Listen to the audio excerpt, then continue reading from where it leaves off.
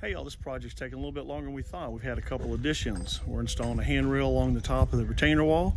We're also installing a deck in between the upper retainer wall and the lower seawall. So I'm gonna go ahead and show you what we got done on this and hopefully get it all wrapped up next week, and I'll give you completed progress pictures from the start of what it looked like to what it looks like at the end. Y'all, thanks for subscribing to the channel, and I appreciate you watching it.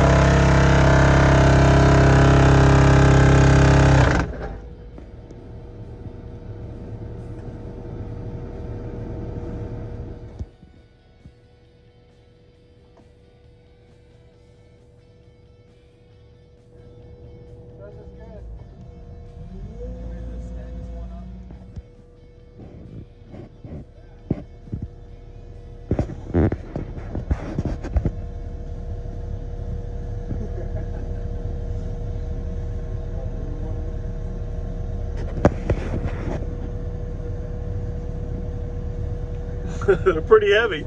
They're pretty heavy. That's sand on them.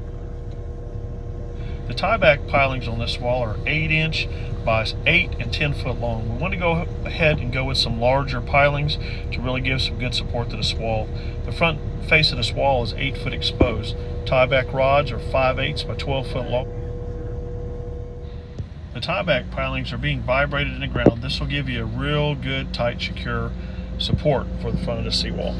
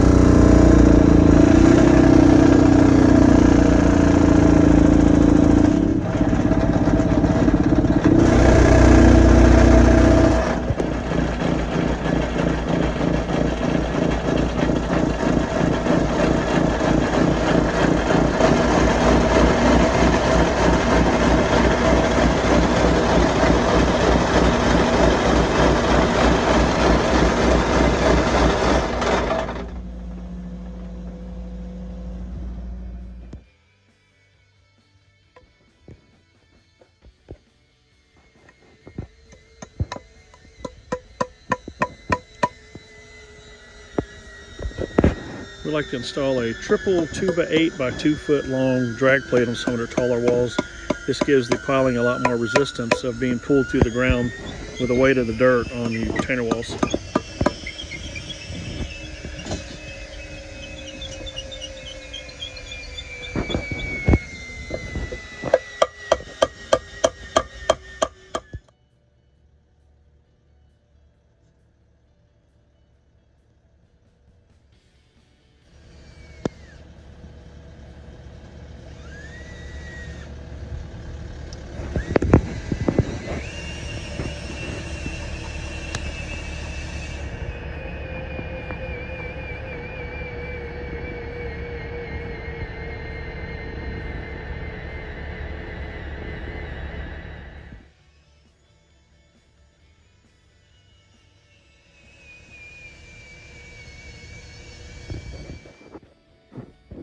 Got all the vinyl sheet pilings in, got the deadman installed or tieback system, got a lot of the backfill installed already. Now we're going to go ahead and get the excess parts of the pilings cut off, and the long ones we'll cut those to 40 inches for a handrail. We got a return wall installed on the neighbor's property over here. We ran a 16-foot return wall back to prevent any erosion in case the wall next door fails.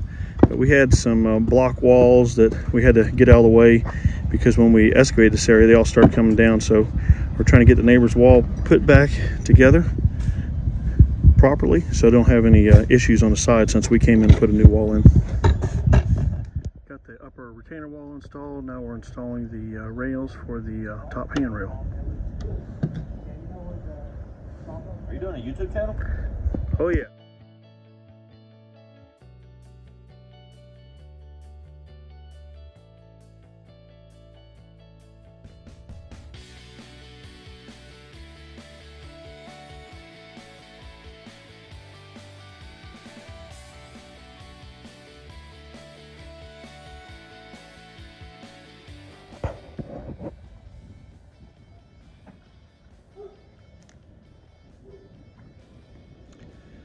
Once we get the handrails installed on the top elevation there, we're going to go ahead and get started on the lower deck. We've got a 10-foot wide deck that's going to go in between the retainer wall and the lower seawall.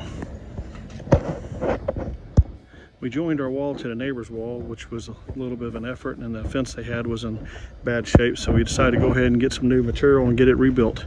Try to leave it better than we found it. I hooked that up to the air hose.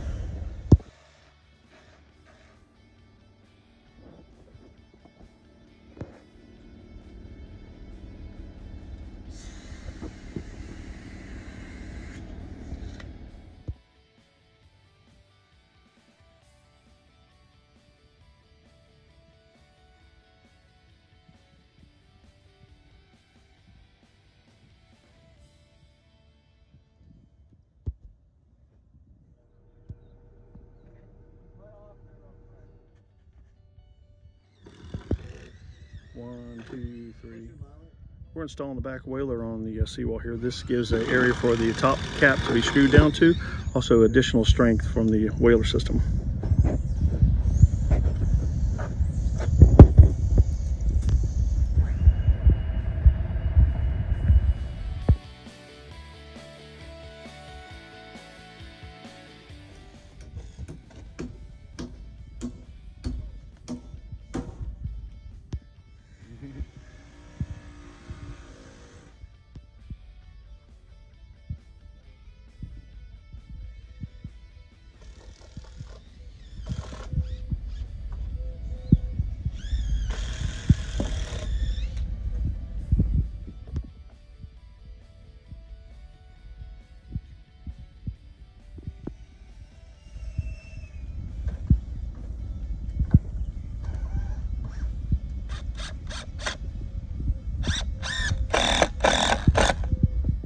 Thanks for watching this video of the construction of this seawall and retainer wall.